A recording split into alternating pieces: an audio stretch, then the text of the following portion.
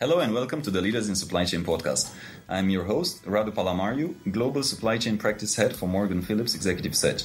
Today I'm happy to have with us Mita Vuk, Director of IBM Research Center and previously Chief Data Officer for Blockchain Technologies at IBM.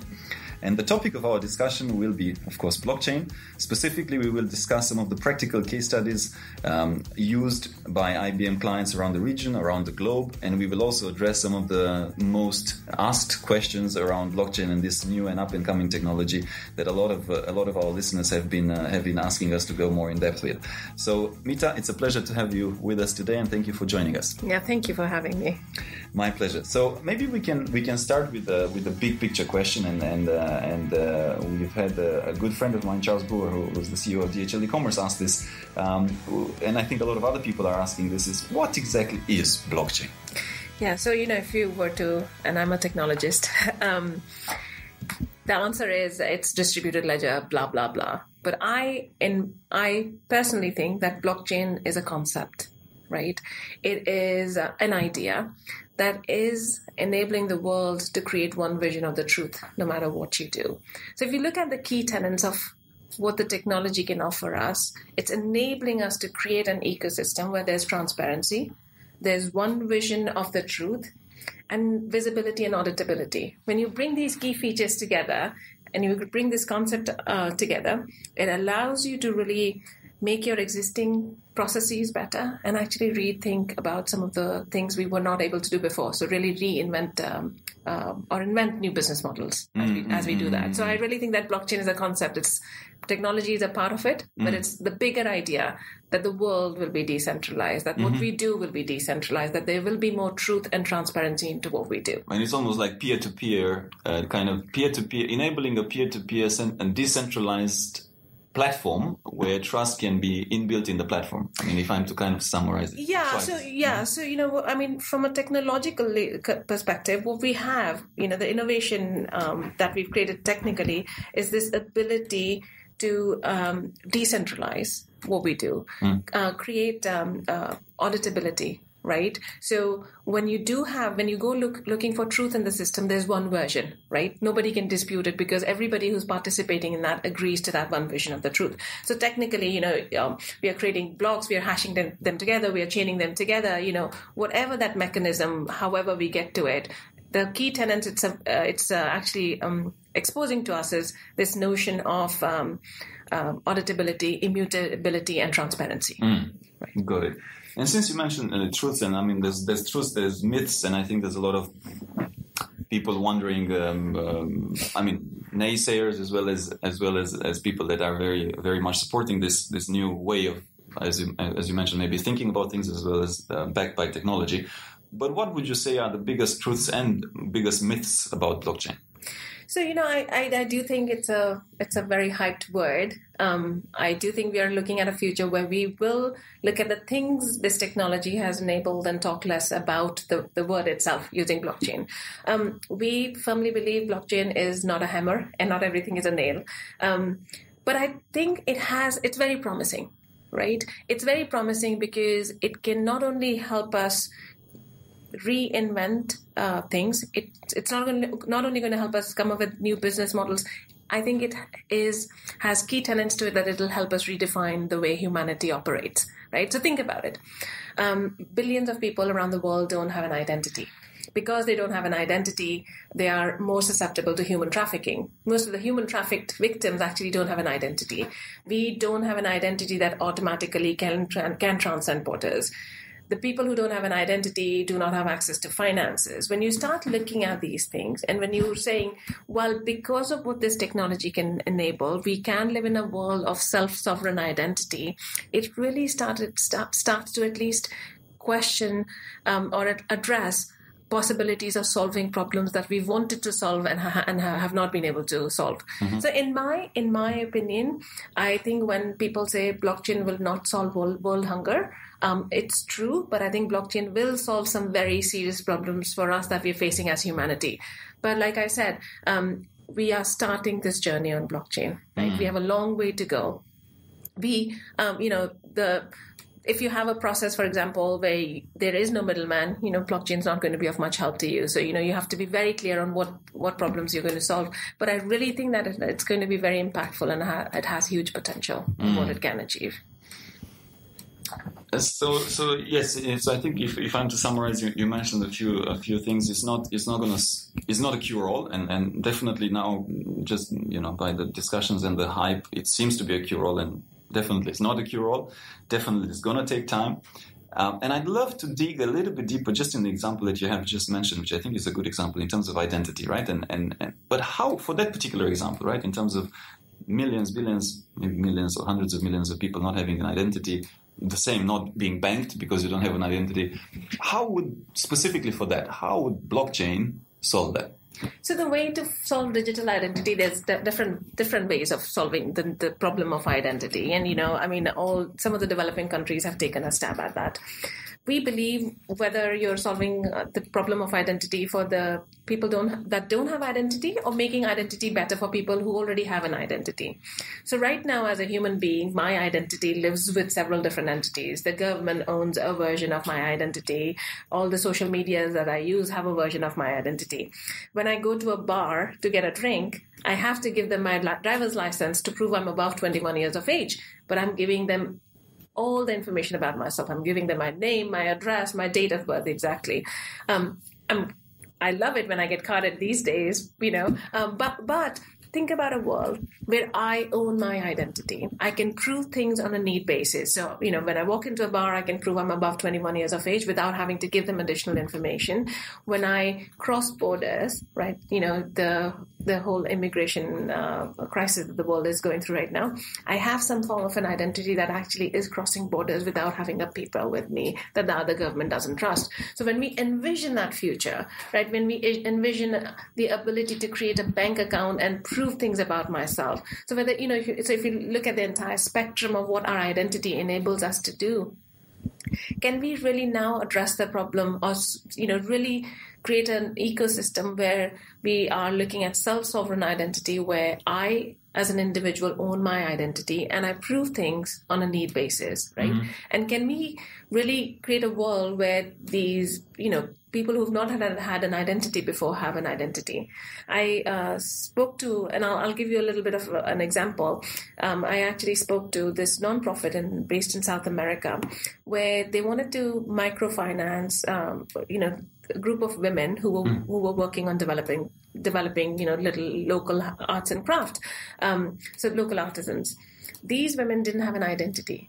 So this nonprofit actually couldn't give them a loan because these women didn't have an identity. They didn't have an identity. So what they did was they created this notion of identity, where they defined the identity of a person and had that identity validated by members of community, right? So saying, yes, I'm Meeta, and here are my 5 neighbors who validate that I'm Meeta, was enough for them to give out a micro loan to these people. And, again, once you start, really banking down banked in some form, or, you really get into this notion of microfinancing, it opens up a world of opportunities for these people. Yes. So the notion of having self-sovereign identity requires identity, the underlying layer, to be decentralized, to be able to support that. Yes. Right? It's hard for any centralized system to be able to support that. So that's why we believe it's a longer term vision. We are starting the journey on it, but we really believe that that's where the world should head. Yeah, because basically from a government perspective to do that, it's probably going to be much, much harder to do. And if you can kind of link it back to 5 individuals versus a government official or whatever it is currently that needs to go there, especially in the economies and the countries which are not so developed, right? That's where these problems occur. Okay, makes a lot of sense, and good example. And I just need to ask, because we talked about truth, we talked about myths. I think this is a question that actually one of our listeners had. He's actually challenging a little bit. He was saying that everybody was big on RFID, right? The technology about 10 years ago, and the media coverage and everything was that it's going to change the world, and everybody will be transformed by it, and that was a bit 10 years early. It's just happening now. So he was asking, what's the difference between blockchain and RFID as a technology? Do you think it's going to be a hype and it's going to happen the same? It's 10 years early, or do you think it's going to be different? So I really think that any technology that we talk about, there are some technologies that are going to just sneak into our lives, just like the iPhone and what it enabled. And, we probably didn't see the journey of, the technological evolution that happened for us to create things like the iPhone, right? Any technology, whether it's RFID or blockchain or artificial intelligence, I think is going to go through the classic hype curve, right? So we are going to go through the innovation trigger, the peaks and the troughs of disillusionment, and then actual adoption of the technology, right?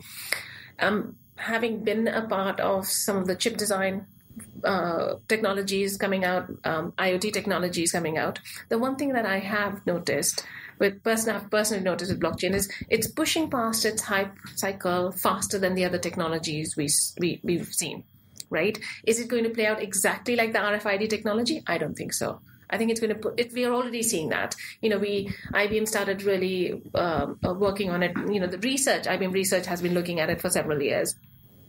IBM started looking at it in 3 years. And even in 3 years, we've actually seen people really move from the education from the tire kicking phase to doing POCs to actually doing serious pilots and running in production. So, I personally believe that we will push past this hype cycle sooner rather than later. We will hit a world very quickly in 5 years from now where we will not use the word blockchain.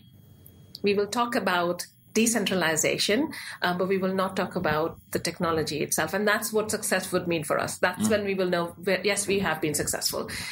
In terms of we as society get so used to doing things a certain way. So, blockchain success will depend on how quickly and how easily we can, solve problems that we have and seamlessly solve problems and become mainstream. But I think therein lies the challenge for blockchain, because we are trying to solve some critical problems that the world really wants to solve, optimizing trade, improving efficiencies in food supply. We all as a society want to live in a world where I know everything about my food. I want to live in a world where supply chains are more efficient, right? And I'm getting better dollar value for the things that I buy. We do want to live in a world where identity is self-sovereign. So when you look at those notions and the need that humanity has for these things to become a reality rather than just the tech industry, I think we will definitely see it most successful sooner rather than later. So let's go into some examples, because I think that would make it and really bring it down to practicality, right? So and that's a lot of our listeners who are wondering, maybe give us some proof of concepts. The further down the implementation path, and if you've had some implemented projects with your clients, that would be amazing. So maybe just if you can share some examples across industries that you can. Yeah, sure. So I like to break it down into several. There are several broad categories, but if we look at just the big categories that affect you and me in our daily life, identity being one, food being the other one, and money being the third one. In the identity space, this notion of a self-sovereign notion of identity. IBM is part of the sovereign network where we are going to be a steward node.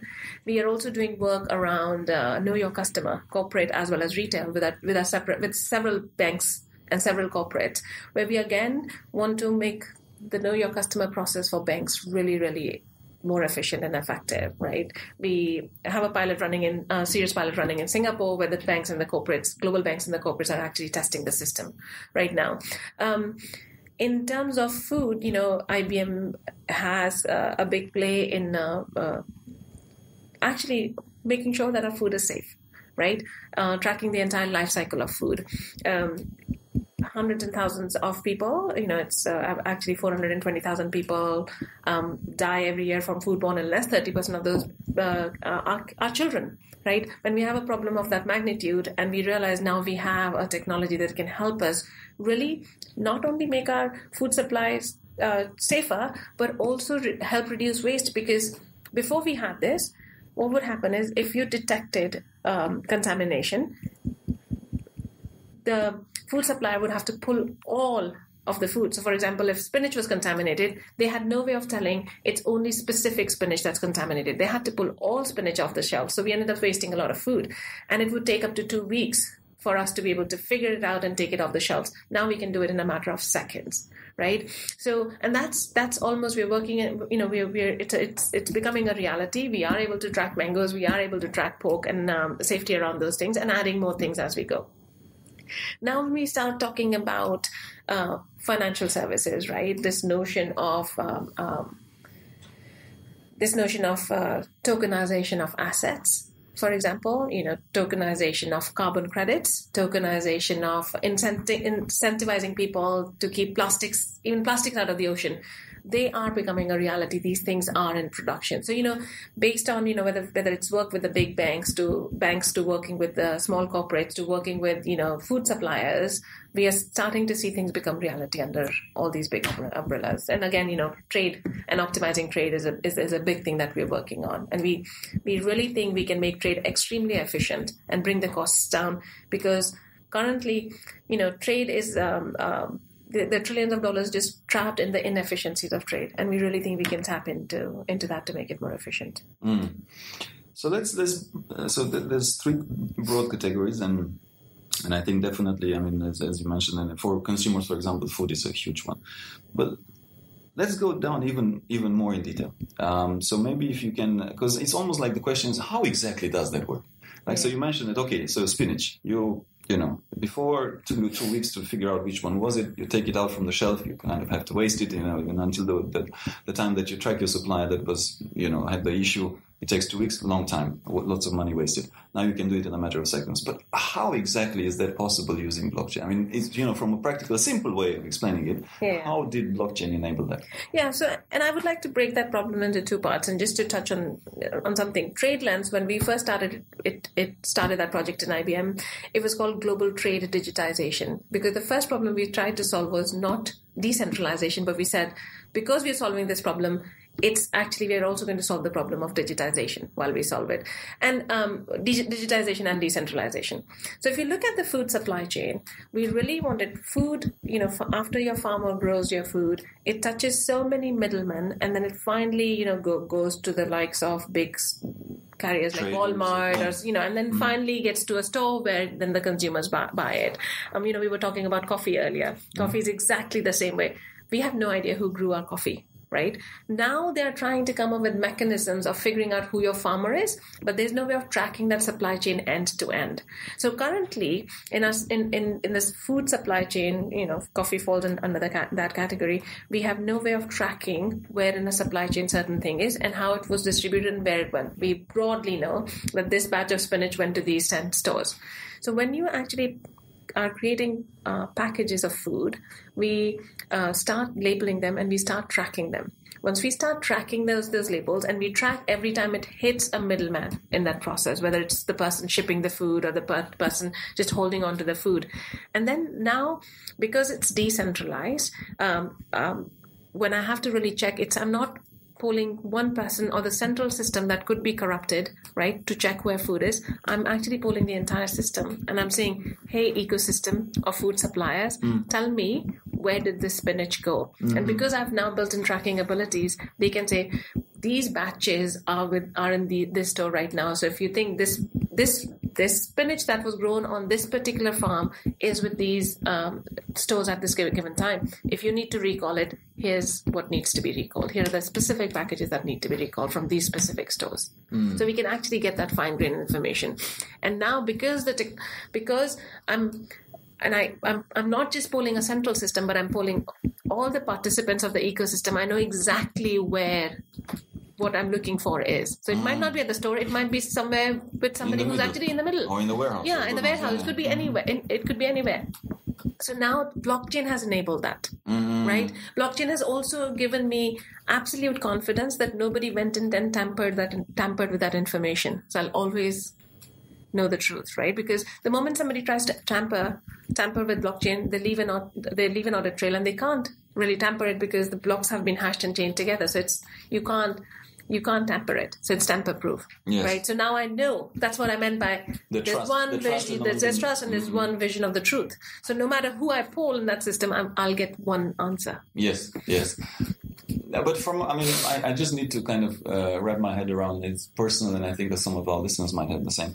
Because from a again practical perspective, so there's a fair bit of work to be done in order to get that information and to, even from practically, right? Labeling the thing, getting all the different, so let's say there's 10 middlemen in between the farmer who farmed the spinach to the person, the Walmart that sells it, right? There's 10 middlemen. All of them have to agree to contribute and to be part of that. And basically for the middlemen, that may or may not really be in their interest long term, right? Yes. So the $1 million question then becomes why would they do that? Why would they come into, is it because Walmart forces them to? Which I've read several news that they do. And therefore, they are kind of doing, but I have to throw that at you because I mean, it's a fair question. And we constantly, so the biggest thing that blockchain or this technology is going to do for us is it's going to, it's decentralizing everything, right? So the role of the middleman is either being completely disintermediated or it's getting redefined, significantly redefined. So anywhere who's in the middle is questioning the role of this technology. So when we see different ecosystems, or when we build ecosystems together, when we build these ecosystems, whether it's ecosystem of trade, whether it's ecosystem of food, or whether it's ecosystem of know your customer, when we start to bring these players together, and by the way, I think that's where blockchain has the biggest value. It's allowing us to have the conversations we never had before. It's bringing all these people to the table. Before, we never had an opportunity to bring competition to the same table, competitors to the same table. When we start to have this conversation, and at the end of it, our main collective goal is to solve that one problem. So for the food trust ecosystem, we had one collective goal to actually create food safety, make food safety better, to actually create transparency in our food supply chain. So if that's our collective goal, there are always going to be, paper pusher. But if you talk to the guys who are running food safety for Walmart, for example, or Nestle or Driscoll's, they will all agree. They all have one collective goal. And that is, you don't want to watch somebody die because we didn't recall certain food. We don't want to waste food. So if that's our collective goal, and we want to make this process extremely efficient and transparent, I'll be honest with you. Some people will believe in that collective goal and say, yes, it's going to cause me to really rethink and redo the way I've done it. But I agree, for the betterment of everything that's happening, even if it's financial incentive, I want to participate in that. Most of the time that we've seen in our ecosystems, people have this shared vision, so it's easier for them to come to the table. There will be cases when some have to come kicking and screaming. I can't cite any example right now that comes to mind where we had to bring somebody kicking and screaming. But I do think that when you're bringing 10 people at the table, maybe the 11th person is not a happy participant but agrees to participate in this ecosystem. But that's why we will also solve hard problems, right? Because right now we've enabled that conversation, and people who probably don't want a complete disintermediation or decentralization are not going to be in agreement with what we do, right? But they can't help but be a part of this conversation, right? So we are forcing this conversation that we should have had. I mean, again, back to your point, and I think back to our discussion before the podcast, where I think that there was the example with the coffee, right, where the coffee producer makes $1 and Starbucks sells it for $20 or whatever it is, and that increase or hike of price for the consumer is because of all the different middlemen. Yeah. If we take out, and if with the help of blockchain, some of those transactions in the middle are taken out or are being, more efficient or less cost involved for the consumer, but obviously the consumer will be happy, but the middle guys will not make money anymore. Yes. So for sure, whenever there's a talk about changing the way things are, somebody will not be happy. Exactly right. Yeah. But ultimately, as long as it's basically the consumer benefits, it's the same with e-commerce, isn't it? Right? I mean, a lot of the retailers are not happy that e-commerce came up and they were going bankrupt. But, consumers go to e-commerce and then, at the end of the day, you have... And in this spectrum, right, for example, just taking the coffee example, we are not only helping the end consumer, we are actually helping the farmer as well. The world's poorest people are farmers. And, they're the ones growing the food, but they're not being compensated because all that money is going in the middle. Yes. Right. And I'd love to maybe you have, I mean, I don't know if you can disclose names of companies or anything like that you work with, but do you have some, and maybe it would be even great if you have some Asian examples. It doesn't actually matter so much in terms of regions, actually, come to think about it, but do you have some, maybe some data or some, you've worked with X and this is, what you managed to implement so far, or there was a proof of concept, and then they were able to cut this much or save this much or improve this much or something along those lines? Yeah, so just again, if we come to food safety, we've proved that just recalling food that would take them up to 2 weeks, I think they've brought it down to a matter of seconds. And in food safety, we have Walmart, we have Driscoll's, we have Dole Foods, we have Nestle. We have multiple participants in that particular network. So that's a good example, and it's very relatable because we as a society are getting very conscious about our food, right? And I'm on the opposite end of the spectrum. I want to know who grew my food. I want to know the farmer who grew my food, right? So I think that's a powerful one. But no matter which trade lens is again a big one for us, right? So in the work that we are doing with Maersk and 94 other players that have joined that ecosystem, that's again a big ecosystem, and we've actually shown value in how much efficiencies we can bring into the entire trade ecosystem. We from a Singapore perspective, we have done work around digitizing electronic bill of lading, negotiable as well as non-negotiable bill of lading, and all the ecosystem participants that we need there. You think about big banks. We've done work with everyone. As the chief data officer for IBM BlockChain, I saw every bit flip on every single thing related to blockchain, and I have to tell you that the interest and the work that's been done has been absolutely tremendous. I was a skeptic and I'm a believer now. And it's very data-driven. It's very, very data-driven. So we've just, you name it, whether it's work with the FDA, whether it's work with clinical trials on something, or health records, whether it's work with energy, whether it's, you name it. And we've had conversations and we've done work around that, whether it was MVPs or POCs or pilot or production. Major banks, you think about major banks, we've done work with almost all of them. Clearing houses. Yes. So, and if I am to kind of try to generalize, and I think you rightfully mentioned just now, wherever there is an industry or a chain, let's call it a chain, or supply chain, or whatever you may call it, where there's a lot of intermediaries, where there's a lot of middlemen, there's quite a high likelihood that blockchain will be quite a game changer. And wherever there is less of them or none of them, then it's not going to solve anything because it's already a kind of direct and frictionless. Yeah.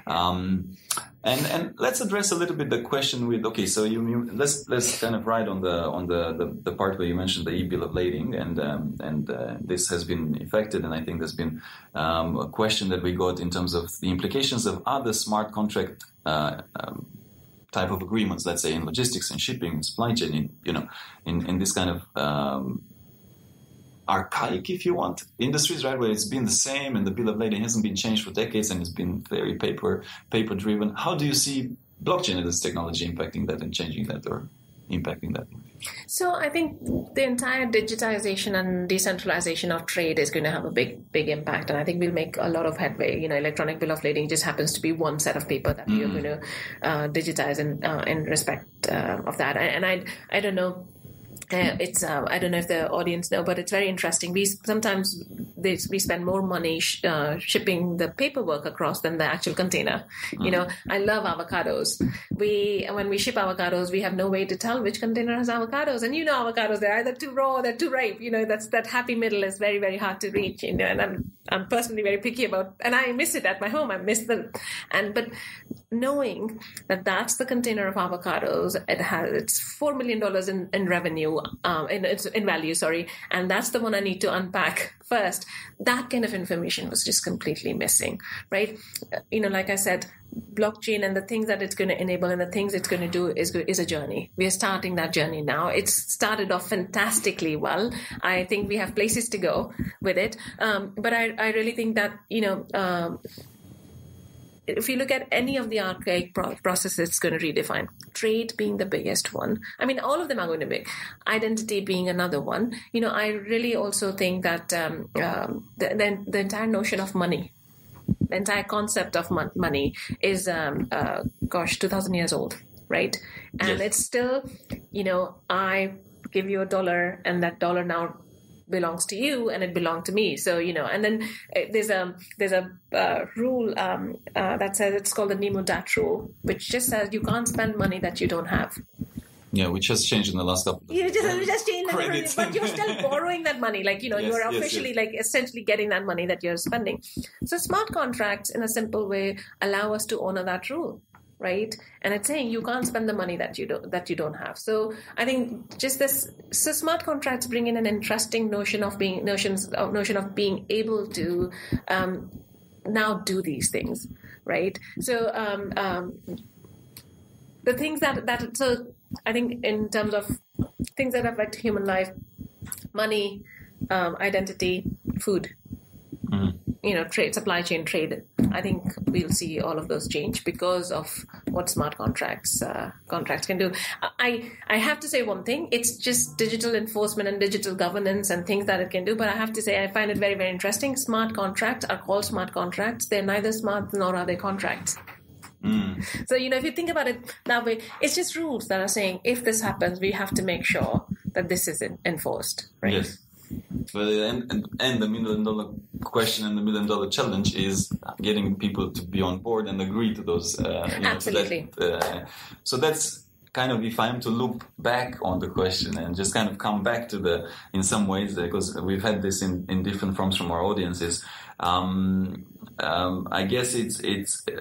Where do you see in the next couple of years, right? Because I think you obviously see a huge potential in this. A lot of people see a huge potential in it. But where do you see as the biggest, and what's the biggest adoption and people getting on the platform type of? I mean, is it governments, the bottleneck that will be the most? Is it the middlemen that will just scream and shout and they don't want to be part of it? Is it, I don't know, consumers in some way, shape or form? What's the? So I think from where we sit, I think the regulatory bodies have to move faster to really start looking at this and saying, yes, the society and the world and the technology is now asking for things to be done a little differently. So we should take a closer look at it and bless it. That said, there are always regulations are in place for good reasons.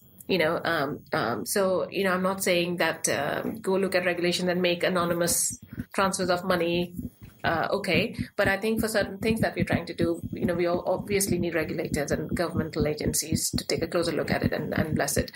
From an IBM perspective, we don't believe in cryptocurrencies or the entire ICO world. So, if we take that out and we start looking at regulations around digitizing assets, we start looking at regulations around identity, know your customers, I definitely think in that environment, we could get quite a bit of help from regulators as well as governmental agencies. I think that would help push the envelope forward much more than anything else would. That would be most impactful. Understood. And other than the smart contracts, creating this ecosystem for shippers, we've discussed trade lanes, specifically in supply chain, right? What do you see blockchain having the most impact? I would say in the next couple of years. I really think wherever there's a supply chain, no matter what that supply chain looks like, I think we can make it more efficient or imagine new ones. Food, we talked about food quite a bit, but I think food supply chain is going to be very impactful because if you look at what society is looking at, food sustainability is becoming, agriculture, all of that is becoming extremely important. Food itself has multiple supply chains, not just, food safety is one supply chain, but there are other supply chains in this industry as well. So I really think, I don't think it's going to be one thing that's going to be impactful. I think it's going to be multiple things that are important that are going to be impacted at the same time. So it's not that food is going to be more important, trade is going to be less impacted. I think they're all going to be equally impacted. We are, you talked about RFID and blockchain earlier. The efficiencies or the things we could have done with RFID were incremental. With blockchain, we're actually turning everything on its head and saying, here's a new way of doing things. So it's very different. But I think the impact is going to be that much more, right, with this. Got it. And moving on a little bit to the people, to the skill set, to the, let's say, type of knowledge that we as individuals or people in general should have. because blockchain is a new thing, right? So there weren't even programs for it. There weren't, university wasn't teaching it. I think now last 1 or 2 years they started to teach it in certain schools. One of our listeners was asking, if he wants to become a data scientist, blockchain kind of expert, what does he need to do? How does he do that? How does he get there? And I'll take a step back, and I'm super passionate about education, so I can go on for hours.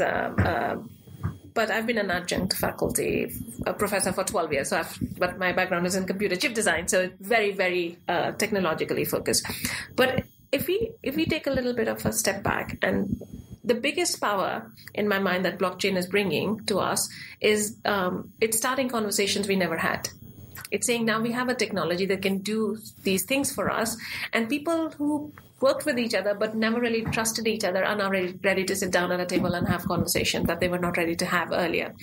When we are going to enable things because of the conversations that are happening, what are the skill sets we need, right? In most of the work that we've done, technology is one aspect of it, which is a very, very important aspect of it. But I think there's a lot of heavy lifting to be done around bringing these ecosystems together. There's a lot of work to be done to think outside the box.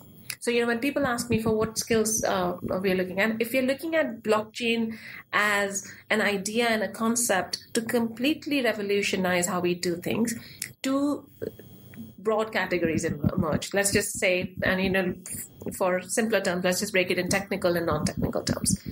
And let's look at technical first. From a technical perspective, we've had deep researchers look at the blockchain problem, right? We've had deep engineers work on some of the applied research problems as we deliver things. The new things that are coming out around zero knowledge proof, homomorphic encryption, we will continue to need deep researchers as well as engineers define this technology. And that's why, in IBM, when we did blockchain, it was actually research was heavily invested in it, as was the business unit. Also, when we start to look at the intersection of technologies like blockchain and AI, and how do you do analytics on data that lives in different sources, secure multi-party computation. Again, we will need a lot of research to be done in those fields. So that's where I would break down the category, and that's the skill set we look for.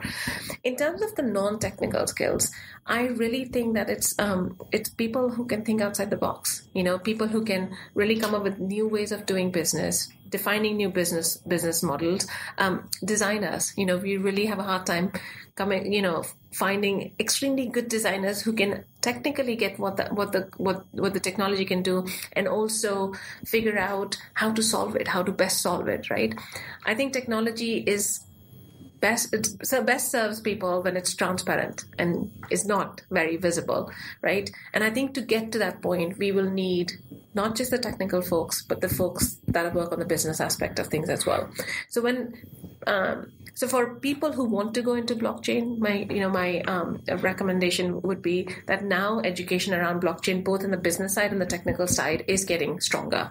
There are courses available on most of these, massive open courseware sites like Coursera, etc. We as IBM have partnered with several universities globally, Oxford, Columbia, around blockchain and delivering these courses. Even in Singapore, we partnered with NUS last year to deliver a course on blockchain. And it really starts with what problem would you like to solve and how would you solve that problem? And that brings in, the business, the designers and the engineers together to solve that problem. If we take a step even further back and we say we are really looking at a future where jobs are going to be Uberized, for lack of a better word. We are going to look at completely decentralized market where the consumer is directly going to go to the buyer, and there is no central thing controlling all of these. I really think we need to educate the younger generation on concepts beyond purely technical and purely business. I think they really need to be thinkers. So, my recommendation has always been take young kids, don't teach them engineering too early on in their life, teach them about art and philosophy and history. And then when you tell them, here's the entire thing and technology is just a tool in your tool set to solve the problems that really need to be solved, I think we will look at a very different world. Got it.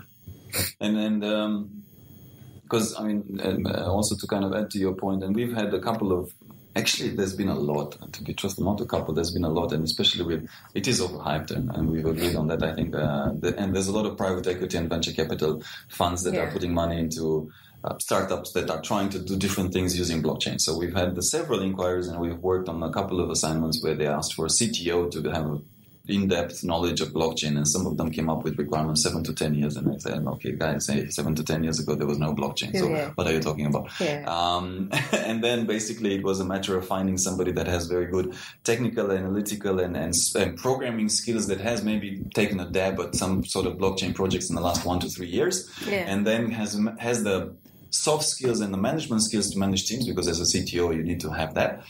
So pretty much that's how we found those people. And it's it's kind of to add my perspective or my 2 cents as a headhunter, that indeed it's kind of building upon what you said. It is the technical skills, but that being said, that you can learn. Right? If you have, and pretty much you can, you don't need to be a rocket scientist in blockchain. You can pick it up and you can learn. What's more important potentially, and probably, and is going to be more and more important as we move along with all these technology advancements, is going to be the soft skills, the human touch, how do you get your teams and people together to work towards a common vision, and how do you get the creative around it, right, to maybe better orchestrate the model and put it in a way that hasn't been thought before. And that will shift our, a little bit, and will make or break a company, right? So true. And I mean, just to give you an example, in Singapore, from a research perspective, we work on blockchain and AI, and then have started a strategic pillar on blockchain plus AI. We spend quite a bit of our time doing core research, but we spend most of our time doing applied research. So we work with customers and deliver hard to solve problems that haven't been solved before, right? So even we as researchers who are delivering this, we always front end all of our work with a designer. Because the designer is saying, yes, you guys are very bright and you can come up with the technology, but nobody wants to use it. It's too ugly. Yeah, it's too ugly. It's too hard to use. It's clunky, Just before we started the podcast, I had a meeting this morning with some of the banks and corporates that we're working on. And, it was lovely to hear, because the first thing that the bank said to me was, the interface was amazing and it was quite idiot-proof. But that's what you need, right? I know, yeah. So, it was lovely to hear that it's idiot-proof, So, and I mean, I'll be very honest with you. Researchers will, you ask a person to change researcher to change light bulb, right? There are 20 people and 30,000 ways we can do that. The designer front-ending it just said, no, this is how the user needs to experience this. This is how you're going to expose it. I don't care you are solving hard research problems. Solve them in the background while I surface this. And then the designers are, they're very interesting people, because they've spent most of their time in art and design and aesthetics of things. They really say, does that really need to be solved? Do I really need to solve? And they ask, it might be a simple question, and I might have 10 researchers looking at it. But when the designer asks that question, now we've started to take a pause and saying, yes, if we can't answer her question, we're not doing the right thing. Yes. Oh, that's brilliant. Do you need to walk on your hands if you can walk on your feet perfectly and well? That's what she's saying. I just have to share this, right? So I was, in terms of design, right? So, and maybe the people in the MRT system in Singapore won't like me, but I will say it anyways. Sometimes I forget if I take the MRT, I forget the card, right? So if you buy one ticket, you can get some sort of a card, and then after 5, there's some sort of a system. If you use it 5 times, you get 10 cents back. And truthfully, I never figured it out, and I never bothered to figure it out, because for some reason, and I like to learn, but for some reason, I don't want to spend my time figuring out that thing, right? You go to Hong Kong, it's the same MRT, MTR, whatever they call it, is the same system, it's the subway. You buy the card, it's a trip ticket, but at the end, when you exit, you just put it in the slot and it takes it away, and that's it, done, right? It's simple. It's much more simple. I don't need to figure out anything. So, back to the point, and this was not necessarily to, but suggestion to the MRT system, SMRT in Singapore, maybe take it on board, but it's design. Design should be simple. Design is the reason why Apple is what it is today, right? And it is about the users and technology at the end of the day. And as you said, maybe in a couple of years, nobody will talk about blockchain anymore. It's just going to be, what can I do? And they won't even know probably that it is built on blockchain. Right? Yeah. It has to. Yeah, exactly right. I really want to live in a world where we don't say the word blockchain. We really are just talking about things it has enabled and the new things we can do because of what the technology is underneath it. So, that would be my ideal world. I do think, and design and just how we experience it is just going to be so critical. for its adoption as well. Yes. You just have to make it easy and seamless and beautiful. Yes. Super. Well, Mita, thank you so much for joining us. Appreciate your sharing, your stories, your case studies, and it's been a real pleasure. And thank you for taking the time. Thank you so much. I enjoyed it. Thank you for listening to our podcast. If you liked what you heard, be sure to follow us on radupalamario.com/podcast for all the show notes, links, and extra tips covered in the interview. Make sure also to subscribe to our emailing list to get the news in the nick of time. If you're listening through a streaming platform like iTunes or Stitcher and you like what we do, please kindly review and give us 5 stars so we can keep the energy flowing and get more people to find out about our podcast. I'm most active on LinkedIn, so do feel free to follow me to stay tuned for our latest articles as well as future guests for the podcast. And if you have any suggestions or any other idea, please feel free to write to me. I respond to all. And also, please make sure not to miss our next episode, where we will be having a few other C-level and top leaders in supply chain joining us. Stay tuned.